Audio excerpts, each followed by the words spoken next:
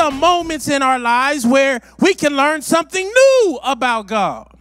Learn a different way in how God is attempting to put your life back together again.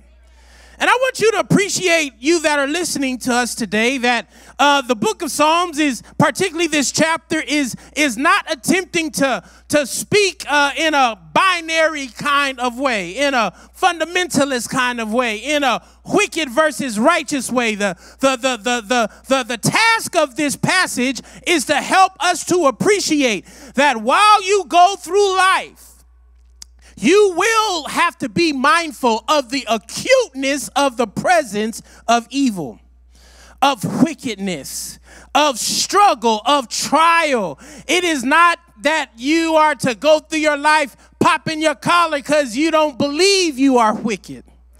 Nor are you to go through your life trying to find out who among you is more righteous. But it is attempting for you and I to be conscious of the fact that when you go out into the world, you may find yourself in circumstances where evil is literally closing in on you. And in those moments, what are you tasked to do? In those moments, what kind of, as we said last week, influences are you allowing to provide you your next steps?